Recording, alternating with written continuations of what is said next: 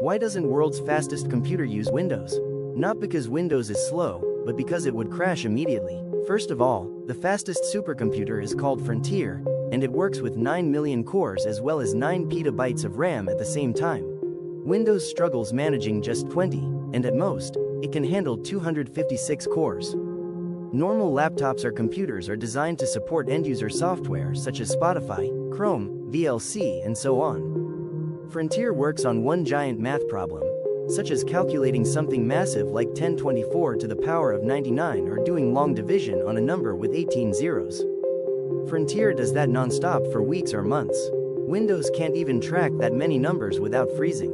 And here's the biggest reason. If a part breaks on Windows, you get a blue screen of death. The calculation stops. Total waste of resources.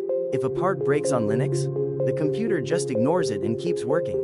That's why every top supercomputer uses Linux.